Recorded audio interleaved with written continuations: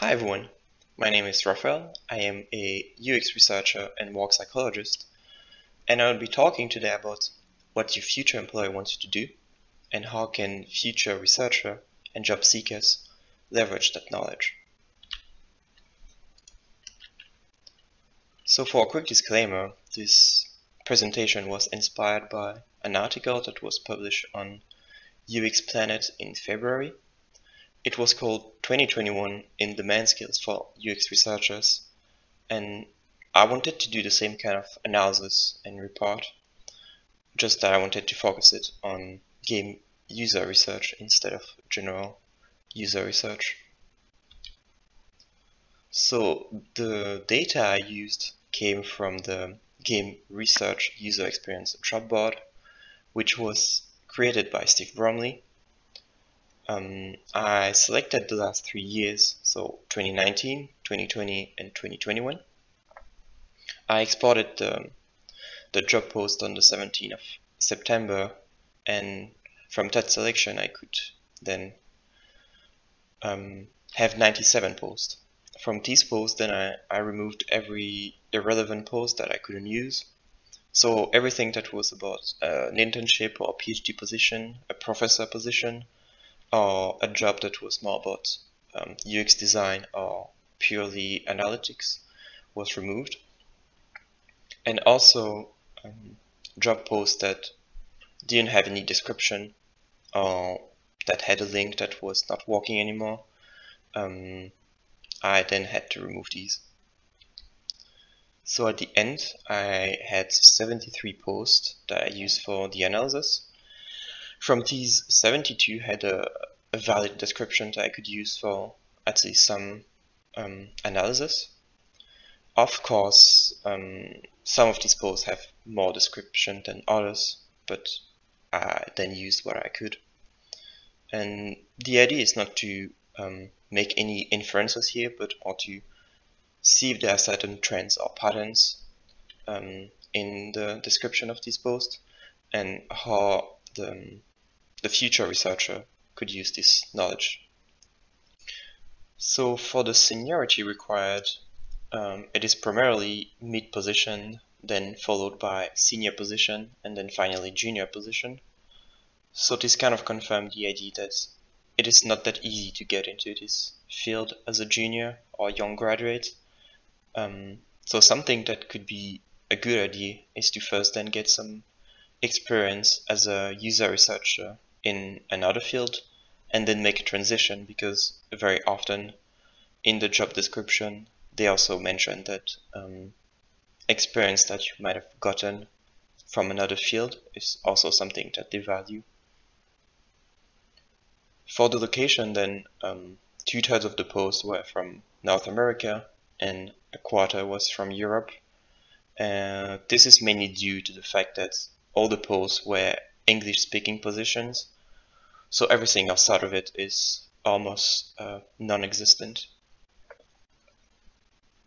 For the job lengths, 63 of the positions were permanent and 5 were contract-based.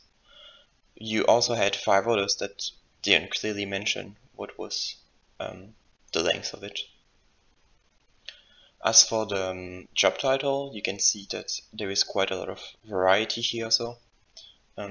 Obviously, what is the most frequent ones are everything that is related to researcher. So the most common researcher titles are user researcher, UX researcher, and games user researcher.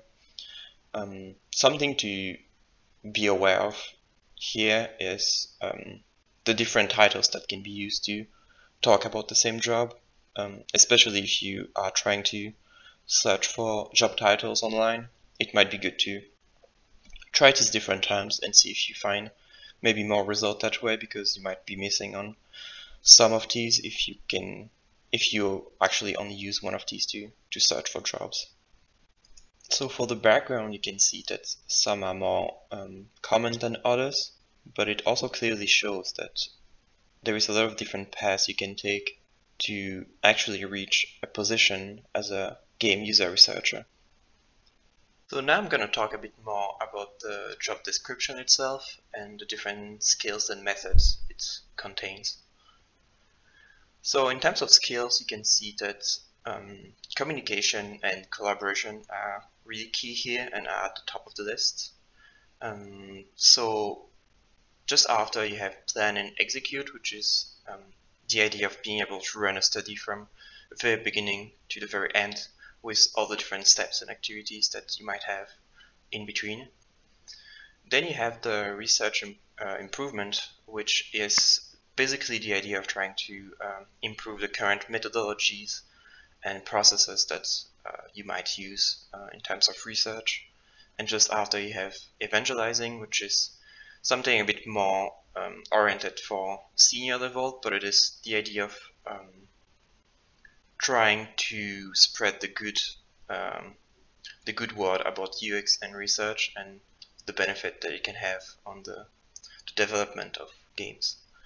And at the very bottom of the list, things are less commonly used or asked for. You can see that there is eye tracking, there is audio visual software, developing UX strategy, these type of things. So here it's the same skills again, but it is separated in terms of the seniority level that is asked for in the job post. So there are different things you can see here. First, you can see that communication and collaboration on the very left side are still very important for everyone and for all seniority level. You have planning and executing, which basically increase more and more with the seniority level. And this is the same for evangelizing the benefit of UX and research. And this makes sense since you would have a bit more expertise and people might listen to you a bit more the more experience you have in this field in the company. You have the research improvement, which is something, as I said, mainly for senior and senior lead. And in terms of senior lead skills, you have also then things that are very specific to their position. So typically leadership or recruiting for the team, managing the team, establishing new standards, these type of things. But you can also see that juniors have two things that are a bit more specific to their role. So you have recruiting for the playtest, so recruiting participant, and setting up the lab for the same playtest. And so these are two activities that are also related to the playtest, not specifically during it, but it would be nice as a junior to have a bit of understanding already about these different tasks, what you might have, how it takes place. So you can also show that you understand how it works and all the different steps you need to take before you actually run a playtest. So now about the methods. So here it's actually just shows that on average per post, the amount of methods you have mentioned in the description. So you can see that there is quite more for mid and senior positions and less for junior and senior. And so for junior, it might just be that recruiters expect a bit less from you if you're a junior. But for senior lead, that is most likely due to the fact that they expect you to have a certain level of expertise in all these methods already. And very often also they just mention a certain knowledge in mixed methods without mentioning all the different methods. So that also reduces the occurrence of these different methods in the description. So this is all the occurrence of the different methods in the descriptions. You can see that at the very top you have playtest, even though you can see that it is only more or less 55%, which is not a lot, but it is also due to the fact that quite some job positions just ask for mixed methods and don't go into a lot of details about the different methods they want you to know. So that is not really representative of the different job and what you would actually do there, but it is more like how often these terms are appearing in this description, I would say. So you can see there's then playtest and survey, statistics, interviews, and then heuristic evaluation. In terms of statistics, it is rarely like a hard skill, a hard requirement. So employers require you to have a basic knowledge of it, but they don't want you to have a very deep understanding of different statistic methods. It is a basic level that they want you to have.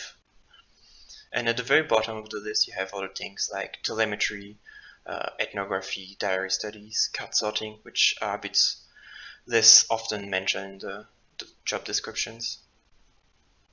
So here it's the same idea. It's basically the methods again, but separated in terms of seniority level. And there are also different things you can see here. So for junior, mid, and senior, playtest is still the main and the most frequently mentioned method in the description. And juniors don't really need to have a lot of experience with statistics, as you can see, and this is the same for analytics, which is really not something they need to really master yet at this point. And there are two things that are more mentioned also for juniors. So this is observation and managing the participant database, which is, even though not mentioned that often, just a little bit more than in 10% of the cases, that might be something that as a junior you might have to do all these tests that are all around the playtest and organizing it. So that might be good to be familiar with these different things as well and know a bit more about these things. There is really three things that is important here for junior researcher: communication, collaboration, and core knowledge. Communication, because as a researcher, your findings become more actionable and effective only if you communicate them effectively to people who can make these changes. Collaboration, because you would have to not only collaborate with other researchers in your team, but also with a lot of different teams that might be working on the same game. And a core knowledge of the different methods that are used in games and how the user experience is shaped in games. So basically, recruiters don't expect you as a junior to master a lot of different methods, but you should be able to show them a good understanding and mastery of this 3C. So show them that you can communicate and collaborate effectively, and that you understand how these different methods take place in games, and that you have a good understanding of the user experience in video games. So that was it for me. If you want to ask me more questions, or you would like to have access to the different data and graph that I made, don't hesitate to contact me either via Twitter or LinkedIn.